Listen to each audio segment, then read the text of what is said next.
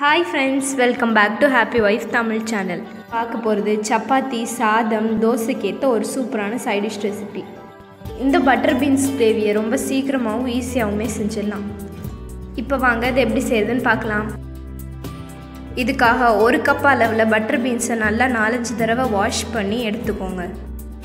இப்போ நம்ம வாஷ் பண்ணி வச்சுருக்கிற பட்டர் பீன்ஸை நம்ம குக்கரில் ஆட் பண்ணலாம். இப்போ இதில் 1/2 டீஸ்பூன் மஞ்சள் தூள், 1 ஸ்பூன் மிளகாத்தூள், 1 ஸ்பூன் மல்லித்தூள்,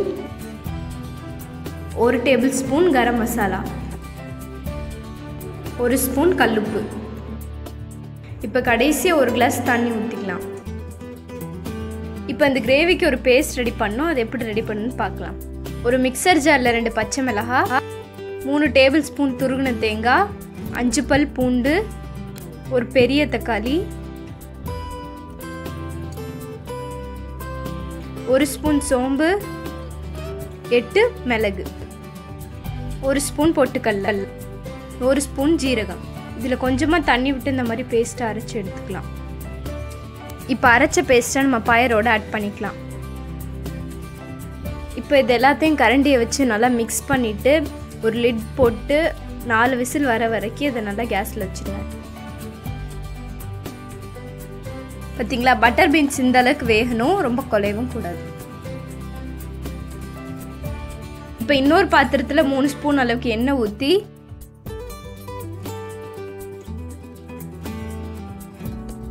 இப்போ 1 டீஸ்பூன் சோம்பு ஆட் பண்ணிக்கலாம்.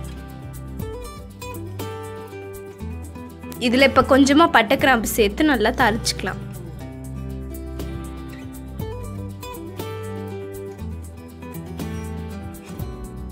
பட்டையோட ஸ்மெல் நல்லா வர ஆரம்பித்த பிறகு இதில் 2 சாப்டு ஆனியனை ஆட் பண்ணிக்கலாம்.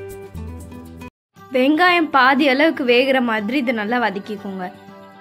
இப்போ நம்ம குக்கரில் வேக வச்ச மசாலா பட்டர் பீன்ஸ் இதில் ஆட் பண்ணிக்கலாம். எல்லாத்தையும் நல்லா ஆட் பண்ணி நல்லா மிக்ஸ் பண்ணிக்கலாம்.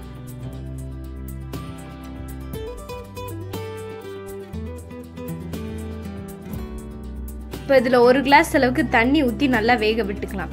இது வேக விடும்போது இது நல்லா கிண்டிகிட்டே இருங்க. அப்புறம் அதுக்கு தேவையான உப்பை சேர்த்துக்கலாம். இது நல்லா 5 மினிட்ஸ்க்கு வேக விடுங்க. இதுலேருந்து எண்ணெய் பிரிஞ்சு வந்த பிறகு ஒரு கொத்து கருவேப்பிலை ஆட் பண்ணி இதை ஆஃப் பண்ணிடலாம். பார்த்தீங்களா, அந்த கிரேவி ரொம்ப டேஸ்டியாக இருக்கும். கண்டிப்பாக அதை சப்பாத்தி கூட வச்சு சாப்பிட்டு பாருங்கள். நம்ம சேனலை மறக்காமல் சப்ஸ்கிரைப் பண்ணிடுங்க.